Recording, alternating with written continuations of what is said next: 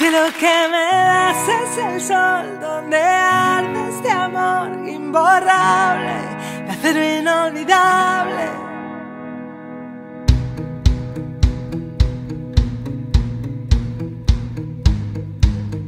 Muy buenas noches, estás en Cadena 100 en una tarde-noche de domingo para disfrutar del segundo de cerca de la temporada. La verdad que es un gusto estar con vosotros. Vamos a compartir música, risas y un montón de cosas más con una artista que está triunfando en el panorama musical. Estamos en el Hard Rock, como siempre, donde se portan muy bien con nosotros, donde tienen unas hamburguesas estupendas, donde nos cuidan un montón. Y también con los amigos de Berti, que como siempre nos acompañan en esta temporada. Berti, que son seguros de la gente despierta. Bueno, pues gracias también a nuestros amigos de Berti por estar una vez más con nosotros en el Hard Rock Café de Madrid. En este segundo de cerca, como os decía, vamos a conocer a una artista que cumple 20 años en la música.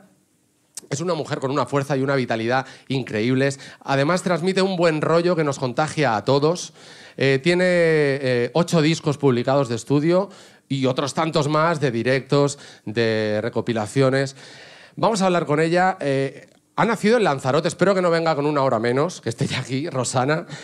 Y en este segundo Cadena 100 de cerca tenemos a Rosana.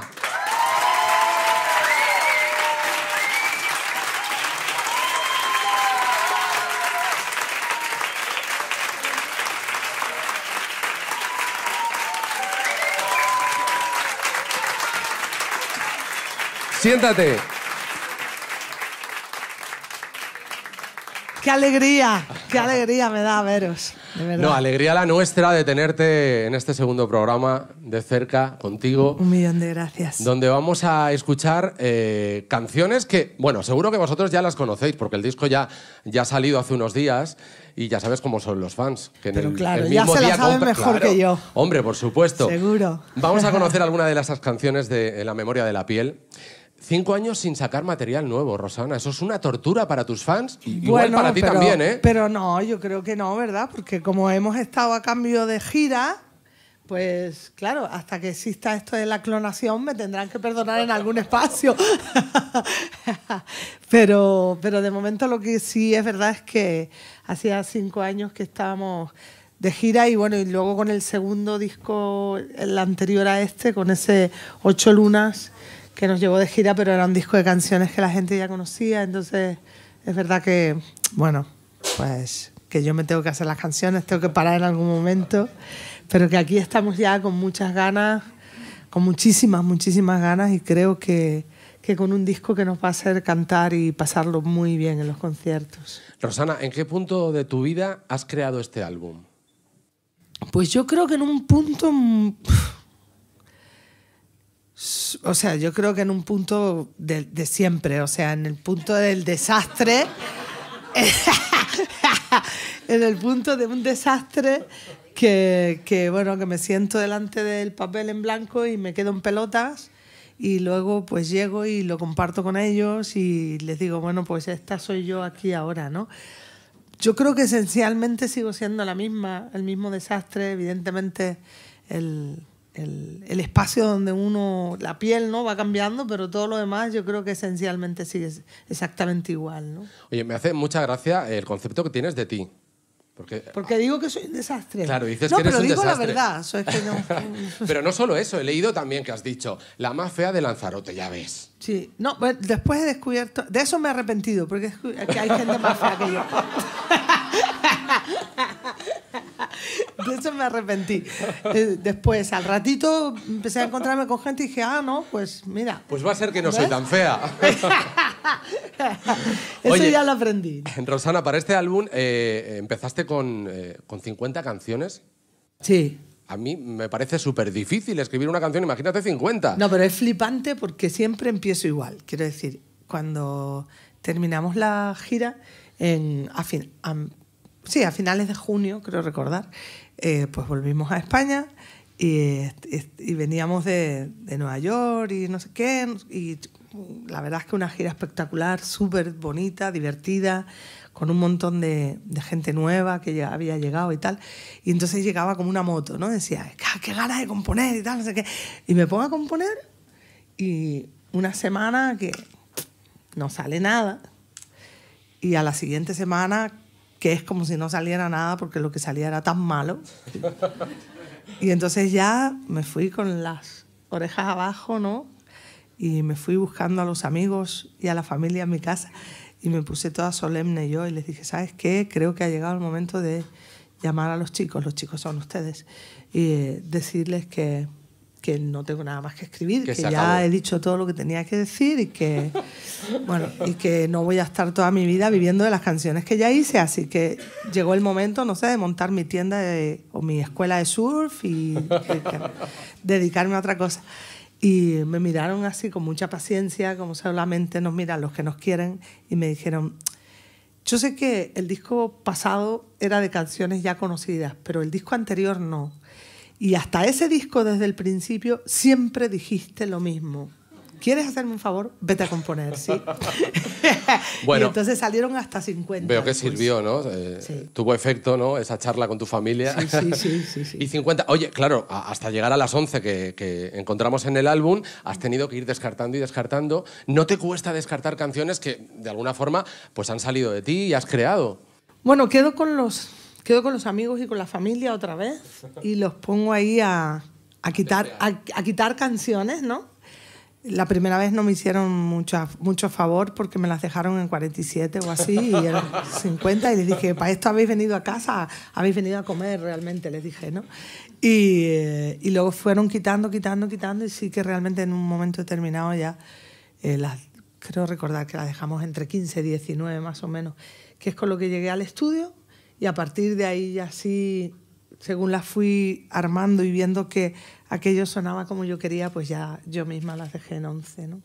Oye, ¿y esas canciones que descartas, les das una segunda oportunidad? ¿Van al baúl de los recuerdos? No, ¿qué haces con ellas? Van al baúl de los recuerdos inicialmente y bueno, a veces si sacamos libro o lo que sea, lo que sí hago es a lo mejor los textos los recupero y los pongo ahí. Pero todo lo que tenga que ver con cantarlo yo, pues me gusta cada vez que hago un disco nuevo volver a componer, porque si no tengo la sensación de que estoy engañando a la gente, ¿no? Porque me gusta darle siempre quién soy aquí y ahora, ¿no? Y si les diera algo de hace 5 años, pues ya no. Ya no soy yo, ¿no? Claro. Rosana, estabas hablando de que... porque claro, tú tienes una imagen de una mujer con mucha vitalidad, con mucha fuerza, que transmite muy buen rollo. Pero imagino que ante esa... Y cuando me enfado también, me enfado mucho. No, decía que... Duro poco, pero me enfado mucho. Ante esa imagen tienes también tus momentos de debilidad, de bajones... ¿Qué cosas te te digo preocupan? que me retiro cuando en 2 semanas no me sale una canción, o sea, claro que tengo. Pero ¿por qué cosas te entra a ti la pena, ¿no? No, a mí es difícil que me entre la pena por algo. Eso es verdad. Cuando me entra, es difícil que haya alguien que me gane en pena. También es verdad. Y creo que también va a ser muy difícil encontrar a alguien que tarde tan poco en un momento así. No me gusta regalarle... No me gusta recrearme en la pena o recrearme en la... No, yo creo que a mí el miedo me da valentía y las cosas contracorriente pues te creces, ¿no? Sí, también. Sí, totalmente. Entonces, la verdad me regalo poco tiempo en ese tipo de historias, ¿no? Pero sí, obviamente las tengo como el resto de la humanidad, claro. Bueno, estamos en el Jarro Café de Madrid. Soy desastre, pero no tanto. Estamos en el Jarro Café de Madrid con Rosana en el segundo de cerca de la temporada. ¿Te parece que comencemos con una canción ya? Sí, claro. Uno de los temas del álbum. Pero por supuesto, faltaría más. ¿Puede ser? ¿Puede ser? ¿Os apetece esa? ¿Sí? Puede ser. Venga, pues... Puede ser que sea puede ser. Pues en el Jarro Café de Madrid, Rosana de cerca en Cadena 100 con los amigos de Berti. Puede ser. Muchísimas gracias.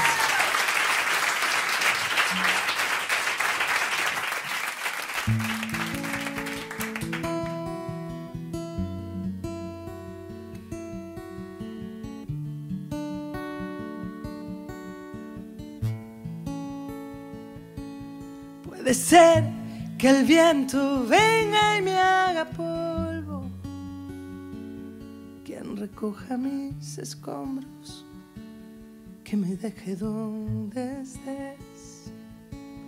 Puede ser que Dios me deje cuerpo a tierra, con el corazón de piedra, aún así te encontraré. Puede ser que venga el día de costado, puede ser que me arrodille de dolor, puede ser que se amontonen los pecados en un cielo abandonado. Si tú estás, me quedo yo.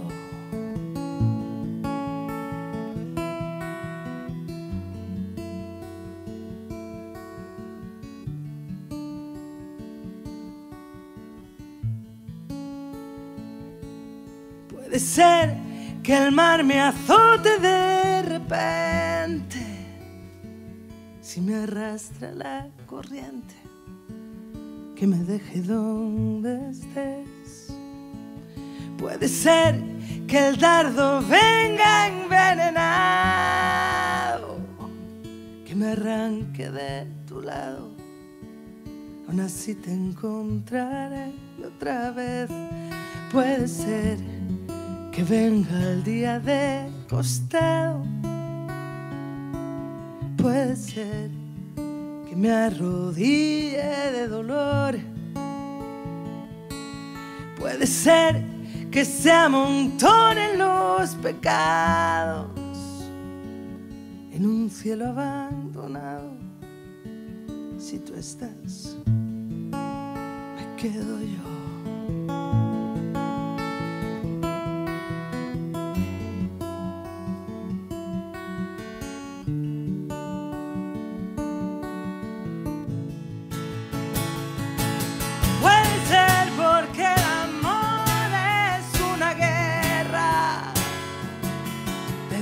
Fuera de esta tierra, si tú estás, me quedo yo en un mundo donde ya no quede nadie, en un huracán de aire. Si tú estás, me quedo yo.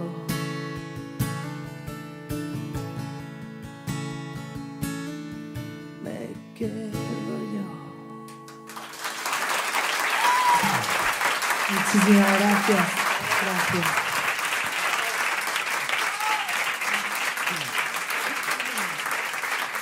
Cadena 100 de cerca con Rosana en el Jarro Café de Madrid con los amigos de Berti. ¿Seguros para gente? Un poquito mejor que están aquí hoy, para que quedemos bien. Ha sonado ¿vale? Como seguros para gente. Claro, más bien dormidas, ¿eh? Vamos a repetirlo, ¿eh? Con la compañía Berti, ¿seguros para gente? Grande, es otra cosa, ¿eh? Gente, ¿ves? Es que no te iban a dejar nunca tirado. Oye, Rosana, vamos a seguir un poquito hablando del álbum antes de que empecemos ya con vuestras preguntas, que yo sé que ya tenéis ganas de preguntarle a Rosana, pero me ha hecho mucha gracia porque has metido, ¿te acuerdas cuando le escuchamos el álbum? Aquella canción que sobre todo habla un poquito más de tu tierra, tiene palabras de tu tierra, Sí. Que alguna la conocía yo también, me sonaba, ¿eh? Sí, claro, obvio. Háblanos de esa canción. ¿Por qué has decidido meter expresiones canarias en una canción? ¿Cómo nace? Para empezar, nació como el resto de las canciones, o sea, sin pensarla, nació de dentro y supongo que nació de una necesidad de hacerle un homenaje a mi gente y de, no sé, supongo que el corazón al final tira y se acuerda y quiere tener dedicaciones, ¿no? Y dedicatorias. Y de ahí aparece esa con una hora menos, que realmente me empiezo a dar cuenta cuando empiezo a poner eso de así es como quiero vivir este rato y no quiero guerra, no quiero fandango, y me sale eso, ¿no? Así es como quiero vivir este rato y no quiero guerra, no quiero fandango, de abajo para arriba, del tingo al tango, como tengo sueños, me los remango. Y cuando digo eso, digo, yo no sé. Y entonces salí al salón y le dije a mi gente, ¿ustedes saben lo que estoy diciendo? ¿Me entendéis? y se pusieron todos serios y dijeron, pero claro, obvio. Y dije, vale, digo, ¿por qué? Digo, ¿pero por qué lo saben? Digo, ¿porque me lo han escuchado decir a mí o porque lo saben? Porque lo saben. No, porque pues ya muchos dudaban si era porque me lo habían escuchado a mí o porque no. Porque de hecho, para ver si era verdad que sabían expresiones canarias, a una amiga les pusiste a prueba, a la ¿no? que adoro, la puse a prueba y le dije, a ver, si yo te digo dame un buche, ¿qué es? Dice, ¿un buche? Pues un buche es darte un traguito, darte un poquito de agua. Digo, pero tú eso lo sabes porque lo digo yo, ¿cierto? Y me dice, no, en mi casa se dice desde que yo era chiquitita, es madrileña. Y entonces me dice, en mi casa en mi casa lo hemos dicho toda la vida. Y digo, ¿estás segura? Llama a tu madre y dile que es un buche. Y llama a la madre y le dice, mami, ¿qué es un buche? Y dice, hija, lo de las gallinas, ¿no? Y dice, no, mamá, a ver, pero si yo te digo, dame un buche, ¿tú qué me das? Y pues lo de las gallinas, ¿qué te voy a dar? No, dice, pero ¿no me darías nunca un trago? No, jamás te daría un trago. Y ahí nos dimos cuenta que realmente los amigos y la familia y la gente, mi gente lo sabe porque yo lo digo. Pero bueno, como estaban ahí todas esas partes y era un homenaje, pues me responsabilicé de todas esas palabras, ¿no? Y si no, como decíamos, las palabras que no entiendan las van a buscar y ya está. Claro, y si no, que me las pregunte por las redes sociales y yo les respondo. Así de fácil, así de sencillo. Claro que sí. Oye, ¿cómo ves a tus fans? Porque yo sé que son muy importantes para ti, ¿eh? Siempre guapos, siempre bien. Porque... Siempre guapos, limpitos. y como tiene que ser. No, Porque... para mí ellos lo saben. Son mágicos. Hay una cosa que a mí me gusta mucho de todos tus conciertos, que de hecho lo hiciste, lo has hecho en varios, de los que hemos tenido en Cadena 100, pero en el último concierto, Cadena 100 por ellas también, y es que comienzas a cantar desde el público, entre el público. Eso es de agradecer. Yo no sé si es de agradecer, pero es tan divertido. Para mí es divertido, o sea, para mí la palabra es divertido. Y además es una necesidad, o sea, ver a la gente de cerca, mirarles la cara y verlos de cerca, porque si no ellos siempre tienen ventaja con los que nos dedicamos a este trabajo, tienen una gran ventaja, que es que a través de nuestra música, a través de nuestros conciertos, a través de todas las entrevistas, pues nos conocen, ¿no? Pero nosotros nos encontramos pocas veces con ellos, ¿no? Porque realmente tampoco ellos van por la calle con un letrero que ponga que sepas que me gustas, ¿no? Y entonces cuando uno llega a los conciertos es donde te encuentras con ellos, ¿no? Y ahí lo que quieres es que ellos también sepan que ellos también te gustan a ti, de verdad, ¿no? Hombre, imagino que es una sorpresa muy grata para todos ellos, ¿no? Tener a Rosana aquí cerquita, poder tocarla casi, porque imagino que aprovecharán. Sí, claro. Claro. ¿Cómo sois? No. Sí, claro, y además para mí es un gustazo. De hecho, cuando de repente se pone alguien así que va en plan seguridad, me pone más nerviosa porque es mucho mejor que no vaya nadie, ¿sabes? La gente no te va a hacer nada. Claro. Más que saludarte, se controla, ¿no? En ese o darte momento. Un abrazo, claro. O alguna vez me partieron un poco el diente. Pero de ahí no pasó. Pero no es aposta. Bueno, vamos a comenzar, si os parece, ya con algunas de vuestras preguntas, ¿vale? ¿Te parece, claro Rosana? Sí, claro que sí. Yo voy nombrando, os pasamos un micrófono y formuláis la pregunta para que os veamos, os conozcamos y os conozca también Rosana. Bueno, a ver, Paqui. Por aquí, en la primera fila, Paqui. ¿Qué tal? Muy bien, ¿Vienes de Madrid? fenomenal. Sí. Bueno, ¿te acuerdas de la pregunta? Sí, creo que has sí. dudado, ¿eh? Has dudado un poco. Si no la tengo yo, no te preocupes. No, vamos. sí la tengo. Bueno, primero, encantada de verte, que eres muy maja. Muchas gracias, guapa. Y bueno, siempre que puedo... ¿Tú también sabías lo que es un buche o no? Sí. Nah, Sí, te lo juro. ¿Sí? Dale. Sí. En mucho. casa sí se decía, es verdad. Qué gusto, qué guay. Bueno, yo creo que una de las primeras preguntas que puse era que si pudieras tener un superpoder, ¿Cuál tendrías? ¿Cuál querrías? Mira, yo en días como este, la teletransportación. ¿Sabes? La teletransportación sería en días como este. Pero lo mismo me preguntas ya cuando estemos de gira y te digo otro. Pero la teletransportación en un momento como este sería fantástico. O sea, esto de estar aquí y decir, pero tienes que estar mañana a las 5 de la mañana, entonces tienes que salir esta noche a las 8 de la noche, como es el caso. Pues, y entonces te quedas así y dices, y no hay nada, no, o eso o no llegas. Eso sería fabuloso. Sobre poder todo porque estar... te pasas la vida de trenes, en aviones, o sea, de aquí para allá. Sí, no. Es que al final, es verdad, uno tiene la sensación de perder un montón de tiempo en transportes, ¿no? Porque realmente cuando llegas, pues todo se convierte en mágico, pero en el momento en el correr y esa sensación de llegar siempre tarde, de que te quitan hasta la hora menos que tengo, eso no mola mucho.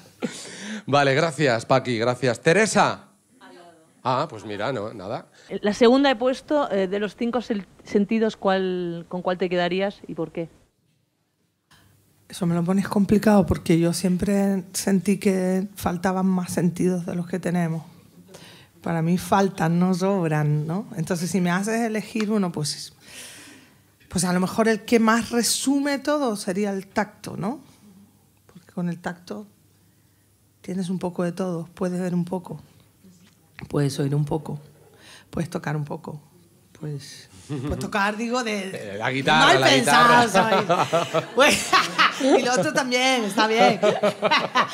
Y puedes, sí, tienes un poco de todo, ¿no? Y sí, tienes un poco de todo, pero vamos, no sé, yo te digo que preferiría añadir, yo añadiría otros muchos sentidos, seguro. Justo pensé que ibas a contestar eso, que faltaba uno más, sí, lo hablábamos antes. Pues me da pena no haber sido original, pero me alegra que... No, eso indica que te conocen bastante bien, ¿eh? Sí, total. Bueno, ahora vamos a pasar con otra pregunta. Bueno, no sé si tendremos una portavoz, porque hay 4 argentinas en Madrid. ¡Oh, cómo mola! Parece el título de una serie, una película. Ahí están, ¿no? Sí, parece un título, ¿verdad? ¿cierto? Cuarto. ¿Quién es la portavoz en este caso? Hola. Hola, Un poquito de vergüenza. Bueno, nosotras queríamos saber si a lo largo de tu carrera tu inspiración se fue modificando, fue tomando distintos rumbos. ¿La inspiración? Sí. Yo creo que mi inspiración siempre ha estado exactamente igual en ese sentido, en el que ha nacido de las emociones, ha nacido de lo que sentía. Mi inspiración nunca pasó por mi cabeza, jamás pasó por mi cabeza, siempre pasó por lugares insospechados que yo no controlo, ¿no? Que se escapan. Tengo una inspiración muy anárquica que ella define por dónde quiere ir y va por su lugar, ¿no? No, nunca la pasé por la cabeza y yo creo que ha ido mutando conmigo, ¿no? Y ha ido haciendo camino conmigo y por eso ahora escuchas un disco como el que acabo de sacar y aunque esencialmente tenga mucho que ver con otros que he hecho, pues probablemente cada disco es absolutamente diferente, ¿no? Tiene su momento, ¿no? Sí. Mi inspiración siempre, al final, por donde sí pasa es por la verdad de lo que siento. Eso sí es cierto. Bienvenidas. Gracias a las 4, ¿eh? A ver, Elena. Por allí. Sí. Buenas. Pues yo te proponía que si tuvieras que elegir una persona, un rincón y un objeto, ¿con qué te quedarías?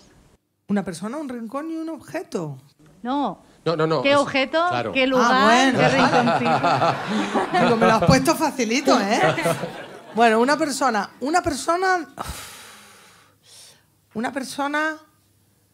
con Papá Noel para que me trajera a todas las personas. Un lugar donde estuviera la gente.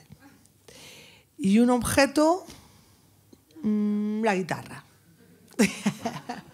Por cierto, que la guitarra, esta guitarra tiene historia, por lo que veo. ¿Qué tienes escrito aquí? Bueno, pues aquí hay dibujado un OM, ¿no?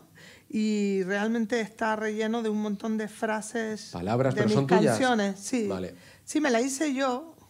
Le voy haciendo perrerías a todas las guitarras que me compro o que me regalan. Y como ellas no dicen nada, pues hasta que me aburro. No se quejan. Hasta que me aburro les voy haciendo, ¿no? Y hago cada una diferente, ¿no? Mira, vamos a escuchar otra canción. Yo te voy a pedir que cantes esta porque creo que para mí es la más bonita del álbum, sin desmerecer a las otras. Muchas pero gracias. sabes que cuando la escuché te dije, esta me ha llegado muchísimo.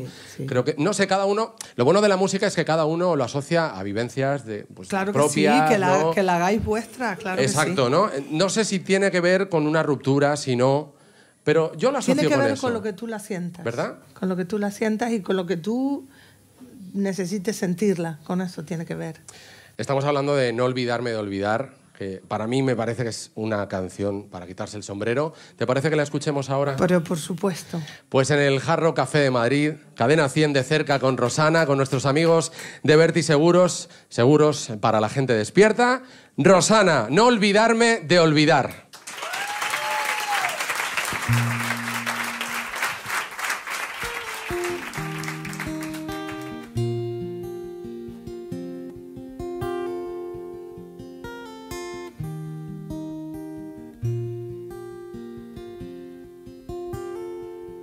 Levantarme de la cama y empezar. No liarme, no tirarme en el sofá. Apuntarme en el recuerdo, no olvidarme de olvidar. No olvidarme que te tengo que olvidar. Me he mirado del derecho y del revés. He borrado la memoria de la piel. He llamado a la cordura y me ha vuelto a recordar. No olvidarme que te tengo que olvidar. Y no me hundo, no me rindo fácilmente. Colecciono remos contra la corriente. No olvidarme de sacarte de los sueños y no olvidarme de olvidarte. Si te he visto no me acuerdo que llegaste, que te quise, que rompimos, que te fuiste. ¿Por qué llegaste? ¿Por qué te quise? ¿Por qué rompimos? ¿Por qué te fuiste? Ni cuándo llegaste, ni cuánto te quise, ni por qué rompimos, ni por qué te fuiste, ni dónde demonios me vuelvo a tatuar. No olvidarme que te tengo que olvidar.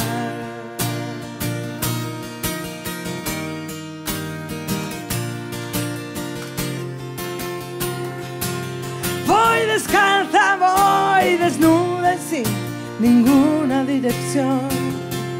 Nunca supe andar deprisa con tacón, recordando lo que debería recordar. No olvidarme que te tengo que olvidar. Que llegaste, que te quise, que rompimos, que te fuiste. De hoy no pasa, hoy te saco de los sueños y no me olvido de olvidarte.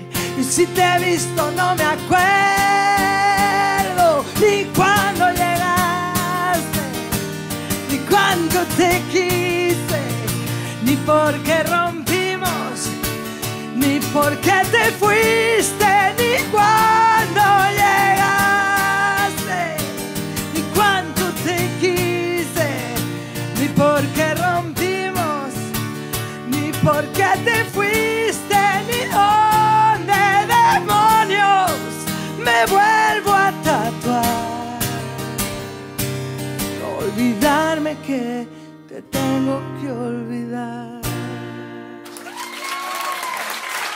Muchísimas gracias.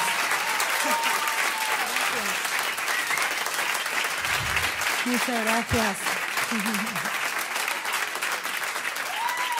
Gracias.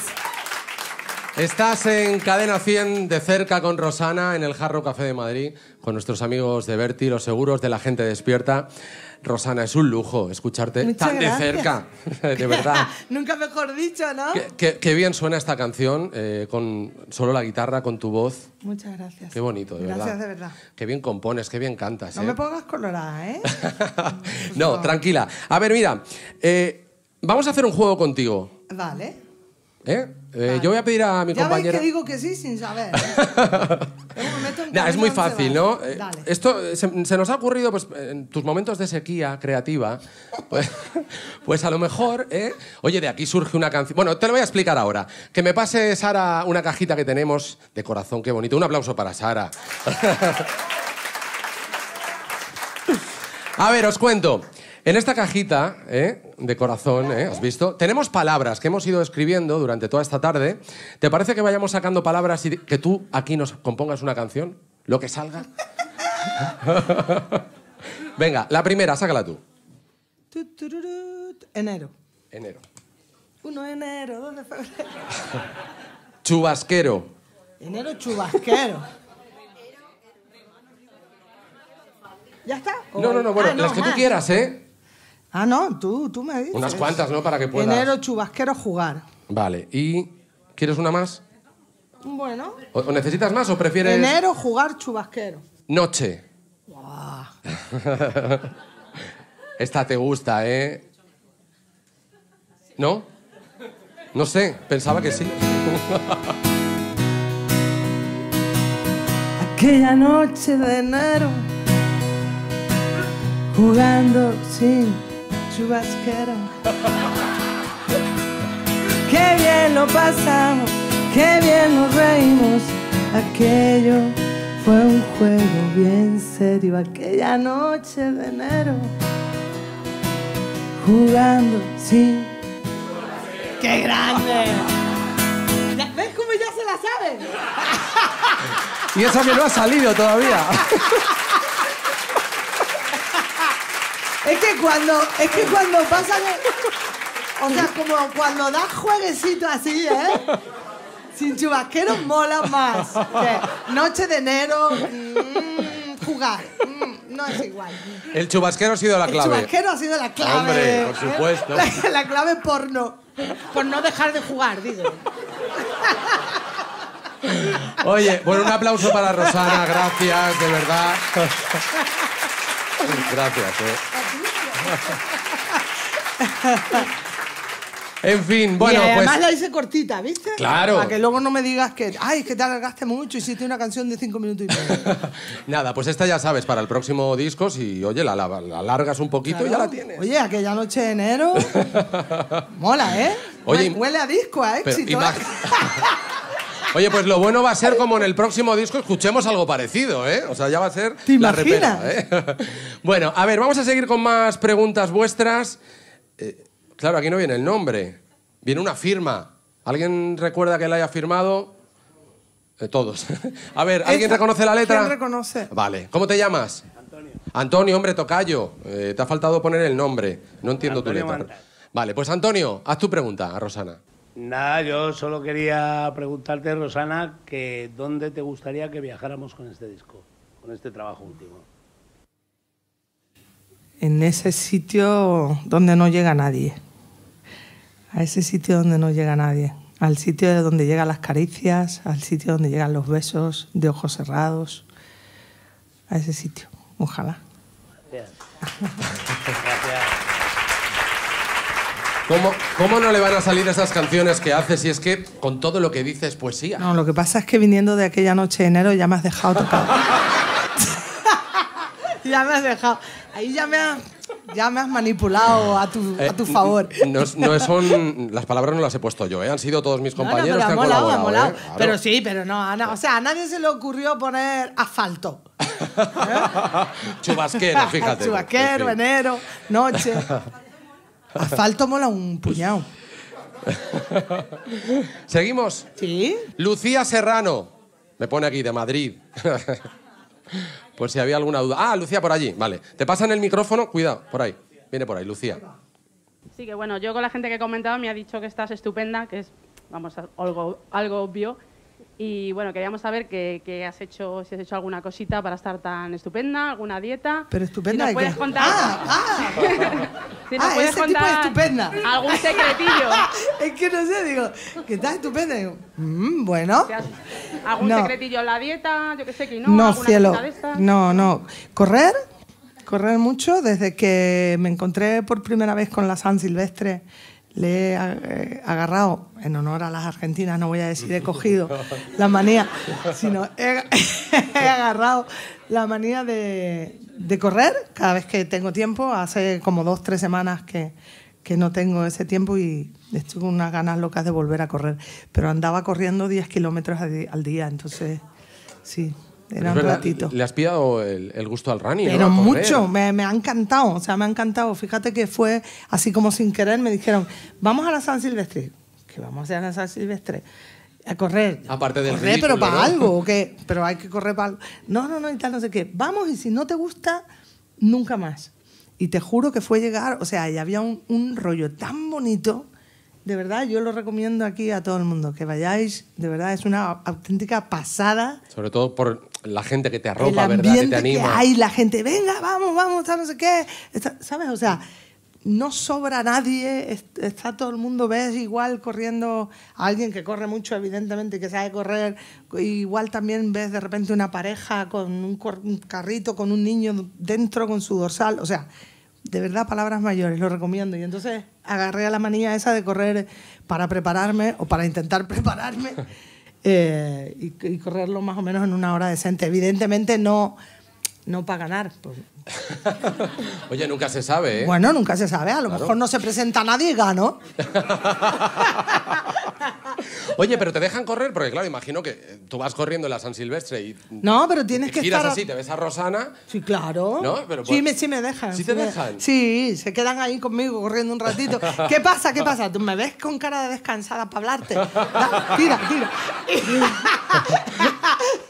Te intentan hacer un de cerca también, ¿no? Te juro que fue súper divertido. Y además, una de las veces, claro, ya cuando llegas ahí a Vallecas, que cuesta un poquito más porque es todo para arriba. Al final. Sí, cuando ves aquello que tú dices, pero esto va al cielo, ¿no? Directamente. Y vas y empiezas a correr y ya te cuesta un poquito. Y siempre hay gente de la leche, de verdad, que se te arrima.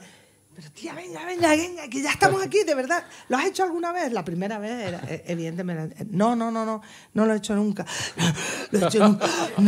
Notas, ¿o qué? Y me decía, no, pues ya queda nada, una esquina y ya está. Y era verdad, ¿no? Y es súper bonito, la verdad. Es que ¿Vas a repetir este año? ¿Es qué? En la San Silvestre. Sí, pero a competir, sí. No, voy a correr. Bueno, sí. claro. No, a competir, tu ritmo, no. Si me meto con estos que lo hacen en 15 minutos, no. 10 minutos, no, que va. No, el año pasado, no, el anterior, la he hecho ya 2 veces. Y no hay 2 sin 3, claro. Ni sin 3 millones tampoco. Ya para siempre. Oye, Rosana, vamos a hablar un poquito también de tu infancia. No sé si igual tus fans, tus seguidores lo conocen. Naciste en una familia de 8 hermanos, ¿no? Sí. ¿Cómo recuerdas esos momentos? Claro, yo por con ejemplo soy hijo único. Con mucho ruido. Y no tenía con quién jugar. Sí, no, yo nací en una familia... No, pero yo no tenía tampoco con quién jugar. Ellos tenían con qué jugar. ¿Qué eras tú? Pero yo no, yo nací... Sí, nací la última de 8 hermanos. Ellos dicen que nací aposta, que me buscaron, pero yo no tengo tan claro. Y bueno, y la verdad es que es súper mimada, muy mimada, porque era la más chiquitita. Y yo creo que, aunque tenga un día 230 años, seguiré siendo la niña de mi casa, ¿no? Y la recuerdo con un ruido amable, con un ruido bonito, con un ruido tan bonito, o sea, ruido de vida, ¿no? Ruido de gente que se mueve, que salía, uno salía, otro entraba, ya llegué y tal. Unos escándalos terribles, ¿no? Y lo recuerdo tan así, lo recuerdo de una manera tan especial, que cuando estoy componiendo necesito, aunque esté a mi bola yo, pero necesito escuchar que la vida se mueve, ¿no? necesito oír que la gente entra y sale de casa, que sí, necesito... ¿Te acuerdas cuándo fue el primer momento que te regalaron o conseguiste una guitarra para empezar a componer? El primer momento que me regalaron una guitarra tenía 5 años. Y evidentemente, realmente me servía para acostarme encima porque era enorme la guitarra. Pero me la regaló mi padre con 5 años. Y cuando yo le pregunté que por qué me regaló una guitarra cuando yo tenía 5 años, cuando realmente en mi casa pues, nadie se dedicaba a la música, ¿no? Él me dijo que es que con 3 años, y yo siempre digo, siempre insisto, insistiré siempre en que yo esto que voy a contar no soy consciente, o sea, yo no lo recuerdo, pero ellos lo dicen y no son mentirosos, así que intuyo que será verdad, que con 3 añitos me vieron tocando así con una manita, buscando notas en un piano, y que de repente empezó a sonar la melodía del Danubio Azul, ¿no? Y que claro, que si con 3 años estaba tocando la melodía del Danubio Azul, pues dijeron, lo mismo es que le gusta la música. Claro, ¿no? Y tuve la suerte de que, bueno, que había gente escuchándome y que mi padre pues le dio por regalarme una guitarra que evidentemente a partir de ahí se convirtió en mi... Fue el inicio, ¿no? De todo. Sí, totalmente. Y cuando ya tenías uso de razón, ¿cuándo recuerdas la primera canción? ¿Cuándo ya te pones seriamente a componer? Bueno, seriamente yo no me he puesto nunca. Eras muy jovencita, claro. No, pero todavía estoy por ponerme seriamente a componer. No, yo hice mi primera canción con 8 años. Hice la primera canción con 8 años, que lo he contado muchas veces, era muy, muy larga. Muy larga. Sí, tengo un amigo que dice que la empecé con 8 y la acabé con 15. Entonces, eso es nuevo, sí. Pero era muy larga, muy larga, muy larga.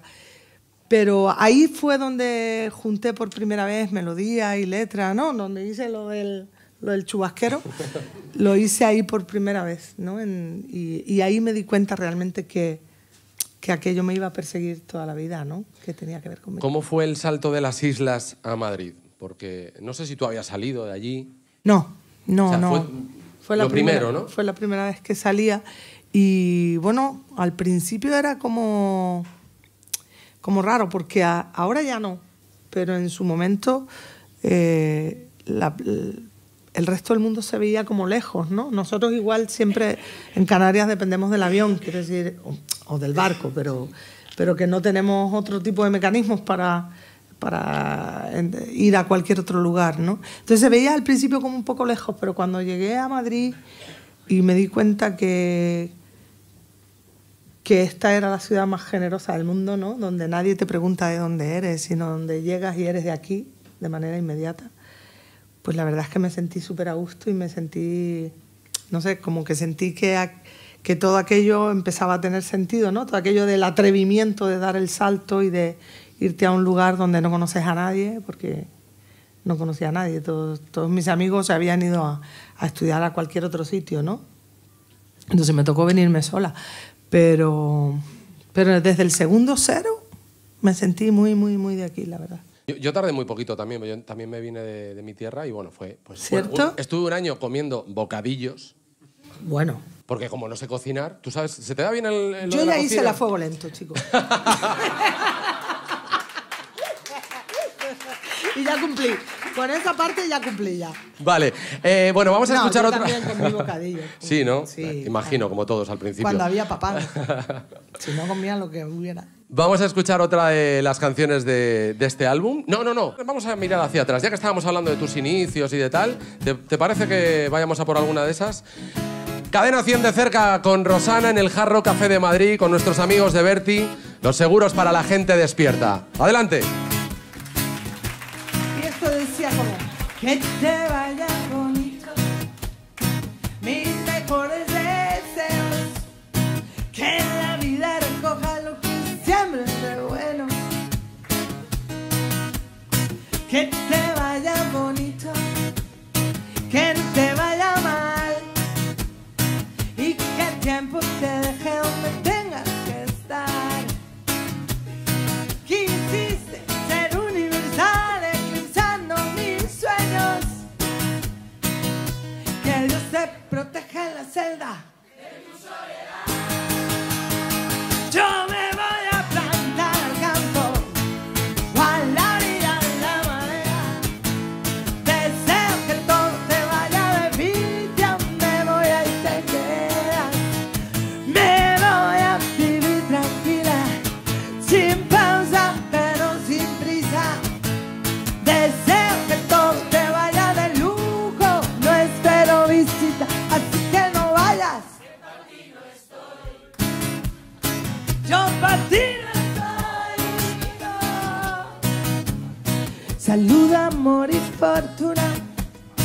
me llevo el chubasquero.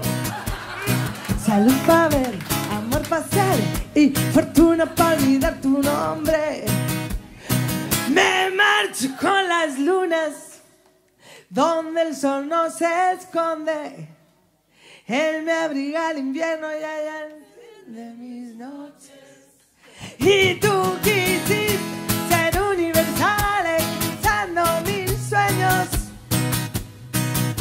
Que Dios te proteja en la celda de tu soledad. Yo me voy a plantar al campo, o a la orilla en la marea. Deseo que todo te vaya de vicio. Me voy a y te quedas.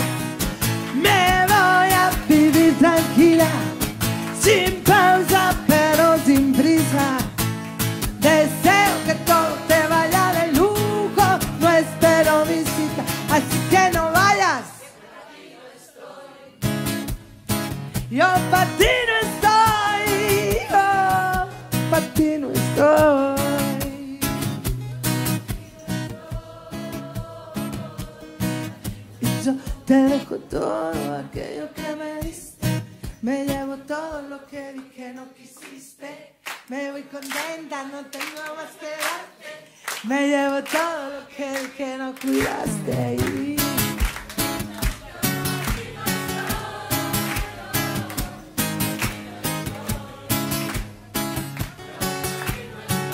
Ahora todo el mundo de pie.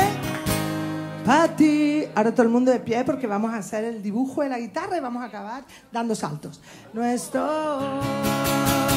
dibujo.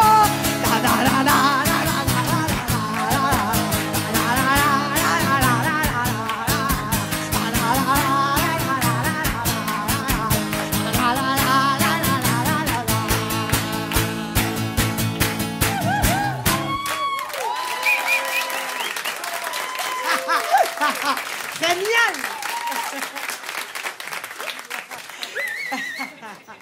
Oye, qué bien, ¿eh? Qué subidón ahora. ¿Eh? Uno se desahoga dando saltos, cantando. Obvio, como tiene que ser. Oye, me Eso acaban es que de ya dar... tenemos ganas de concierto. Hombre, por supuesto. Me acaban de dar una mala noticia, que nos queda muy poquito tiempo ya. Sí, entre otras cosas porque G. Rosana tiene que pillar un vuelo en nada, así que... ¿Verdad? No se puede anular. No, ¿verdad? No. Dice Susana, no. No se puede anular. Nada, es mejor que se queden con ganas de más, porque así repetimos, ¿verdad? ¿Eh? ¡Mira qué chulas! Oye, sí que son bonitas. ¿Has visto? ¿Eh? Para no perderme. Son de las que brillan en la oscuridad. Bueno, vamos con un par de preguntas más vuestras, ¿vale? Y aprovechamos, a ver, rápidamente, a ver... Y así escuchamos un temita más antes de decir adiós. Claro que sí. Almudena. Almudena, ¿dónde estás? Ah, ahí al final. Es que con los focos apenas se ve. Hola, vale.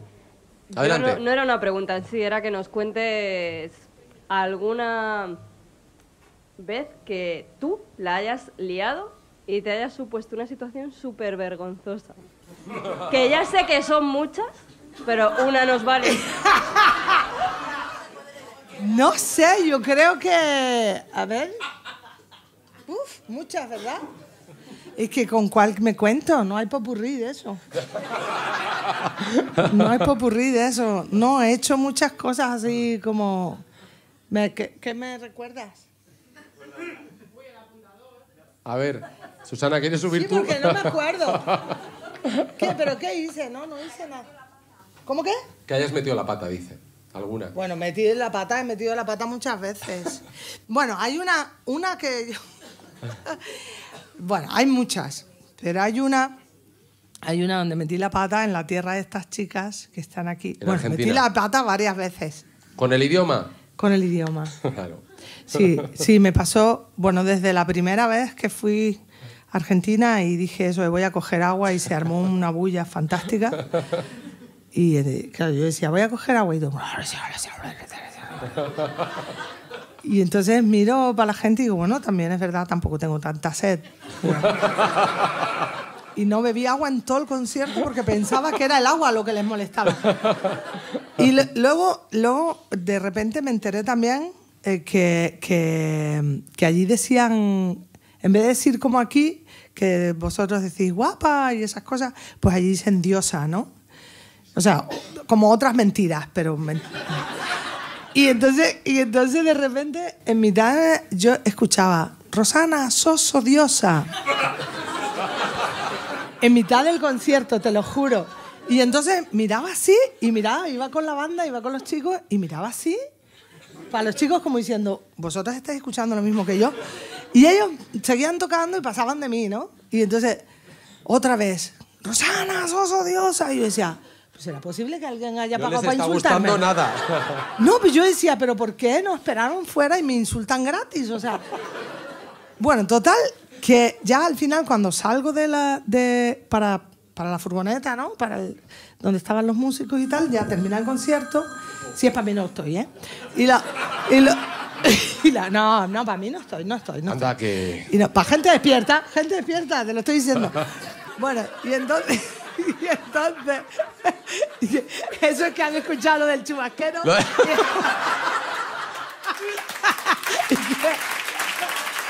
Bueno, y entonces cuando salgo veo a la chavala, una chiquita así como vosotras, y de repente me la veo de frente esperándome en las vallas estas, ¿no? Y escucho que me dice, ¡te amo! Y me queda así, digo... O sea, esto que tienes si tú, son las mismas, háztelo ¿no? ver, le dije. Bipolar. Digo, tú tienes yo no sé de nada de psicología, pero tú tienes un problema serio. Y me dice, ¿pero por qué? Le digo, hombre, te has pegado todo el concierto diciendo que soy odiosa y ahora me dices que me amas. Digo, evidentemente tienes un problema de bipolaridad mínimo. Y entonces me dice, no, che, yo no dije sos odiosa. Yo dije, sos una diosa. Y la miré y dije, ¿y por qué no gritaste más? ¿No? Y así muchas. Esa es una de ellas, pero meter la pata muchas veces. Bueno, Rosana, nos vamos a quedar con esta nota de humor entre todas las que has tenido. La próxima vez te cuento otra que es todavía peor. Sí, porque se nos va el tiempo, ¿verdad? Sí, que la cuente ahora. Qué mala persona. Qué malo es Adolfo. Bueno, está bien. Venga, va, cuéntala. La tercera y pero ya. Es que, la tercera. Pero resúmela. Que Pues pierdes el avión. voy a intentar resumirlo lo más posible. Venga. Bajo un avión corredor. Bueno, entonces, me bajo de un avión que me trae de México. Un frío en el avión. Bueno, esto en todos los países es igual. Hace un frío que parece que, ¿no? Que nos quieren mantener, ¿no? En vez de trasladar, ¿no? Entonces, mira, a lo mejor eso, lo de los 10 kilómetros y el avión, mucho avión. Mucho frío. Bueno, entonces me bajo y me voy a la radio, una radio en Argentina, pues a full, como aquí la 100, pues allí a full, que se escucha en todos lados, ¿no? Porque yo nunca hago las cosas a lo pequeño. Entonces me voy a la radio, me siento y bueno, es una locutora y varios compañeros, ¿no? Entonces me dice, Rosana, ya llegó la española, ¿cómo te queremos? ¿Cómo llegaste? Y digo, pues mira, la verdad, con un constipado que te cagas. Y me miran todos, sin excepción, y me hacen así. Y se me enciende la bombilla y digo, ay, perdón.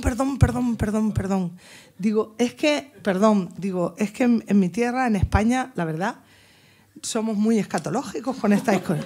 Y entonces esta expresión tan nuestra de que todo está que te cagas, pues a veces no mola, ¿no? Digo, pero para nosotros todo está que te cagas, comí que te cagas, estuve que te va, lo que pase que te cagas, ¿no? Para nosotros todo es que te cagas y realmente es feo, chicos, vamos a perder esa costumbre, ¿sí? Y entonces, según llego y pido perdón por eso, veo que los locutores vuelven a mirarme y me hacen...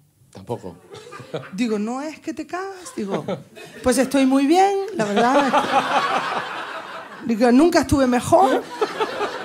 Y me dice, no, che, pero tenés la voz como tomada, ¿no? Digo, no, cosas tuyas, cosas del todo. Digo, no la voy a cagar otra vez, ¿no? Y entonces, bueno, termina la historia y sale la locutora a despedirme y me dice, che, vos no estás constipada. Digo, sí, te juro que sí. Digo, de hecho, tengo un constipado que te cagas. Dice, no, che, acá no. Le digo, acá y en Pekín. Donde me pongas, tengo un constipado que te cagas, créeme. Te lo diré yo. Sí, y tanto. Y me dice, no, che, acá estar constipada es estar estreñida. Te juro, o sea, yo me quería morir. Porque yo decía, o sea, acabo de decir para todo un país. Lejos de decir que estoy constipada, he dicho que estoy estreñida, que te cagas. No me lo podía creer, o sea, me quería morir, te juro. Oye, pero qué divertido. O sea, yo he ido aprendiendo palabras trampas que le llamo yo a base de meter la pata muchas veces, muchas veces. Rosana, gracias por estas anécdotas que van a poner casi el punto final a este de cerca, el segundo de cerca de la temporada, Cadena 100 de cerca con Rosana en el Jarro Café de Madrid, con los amigos de Berti, la compañía de seguros de la gente. Bien, se van a ir contentos, ya lo veo, ya lo veo. No, de verdad, gracias Rosana por esta tarde, por regalarnos tus canciones, por las canciones del nuevo álbum, por este mix, por tu gracia con esa canción que hemos creado de aquí, que a lo mejor llega muy lejos, pero claro, o no. Ya de momento la he hecho un popurrí con el Patino Sol. Escuchamos el single que estamos poniendo tanto en Cadena 100, El cielo que me das, para decir adiós a los amigos que nos están escuchando desde casa y a los amigos que han venido hasta aquí, en el Jarro Café de Madrid. Gracias, de verdad, por tu energía, por tu vitalidad, por tu buen hacer y por todo, de verdad, Rosana. Ha sido un placer compartir contigo. Se os quiere un rato, de verdad. Gracias, de verdad. Hasta la próxima entrega de Cadena 100 de cerca con Rosana. Bueno, preparados, ¿sí? De lo que me das es el sol donde ardes de amor imborrable, de acero inolvidable.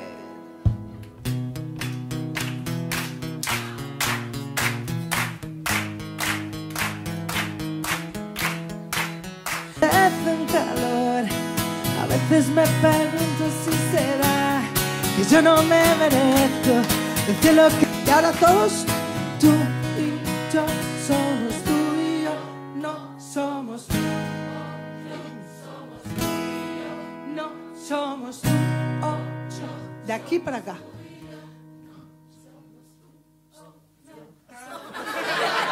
Más arriba.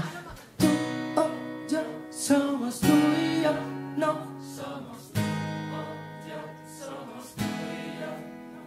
Somos tú y yo, somos tú y yo. Fantástico. Ahora un homenaje a las argentinas, ¿sí? De aquí para acá. Vos y yo somos vos y yo, no somos vos o yo, somos vos y yo, no somos vos. Vos o yo somos vos y yo, no somos tú y yo, somos tú y yo. Cada uno lo suyo. Vos o yo somos vos o yo.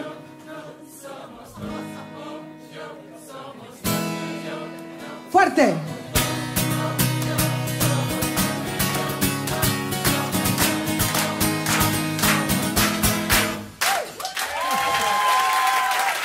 Muchísimas gracias, guapos. Gracias, guapos. Vamos a hacer un selfie, chicos.